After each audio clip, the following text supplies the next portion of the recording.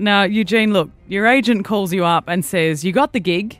You're going to be playing Lancel Lannister on Game of Thrones. Do you think, wow, this is great? Or do you think, I wonder how many episodes I'm going to get before I'm killed?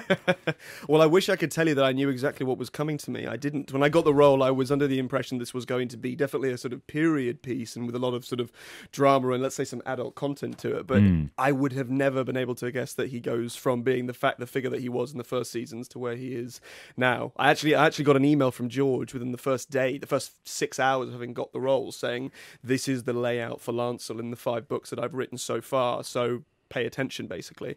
And my heart started to flutter when I got that, because he in the books he undergoes a pretty big change. So yeah, it was a pretty big, quick move, to be honest.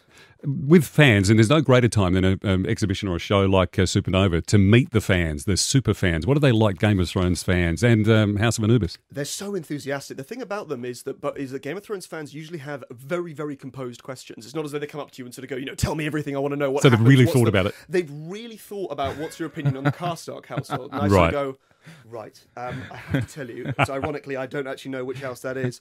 And then they'll say, I really enjoy the character of, I don't know, let's say Dario Naharis. What do you think is going to happen to him? And your world is so separate to that character they really enjoy that it's very hard to kind of give them what they want. But they're very composed. They're very organised in what they want to know. And they're very enthusiastic at the same time. I have never actually met someone who is, should we say, unhinged. They've always been very kind of deliberate with what they want to ask. Right.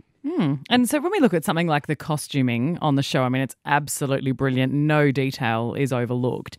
Have you had to wear anything uncomfortable or heavy during hours of filming and thought, who came up with this idea? Well, do you want to hear the worst example of wearing something heavy? Hathor Bjornsson, who plays the Mountain in Game of Thrones, who ripped off my colleague's head in episode 8, was wearing. He's one of the strongest men in the world, but he's wearing about 30 kilos worth. It's about 28 kilos worth of armor. So it's solid breastplate armor. It's not fiberglass. Yeah. And what we had to do in season 2 before Lancel has his transformation, before he had the chains put across his chest, was wear the Lannister armor. Now that's fiberglass, so it's quite light, but the episode that we filmed at the Battle of Blackwater, it rained on the 3rd day, so we had to suddenly start matching everything in continuity.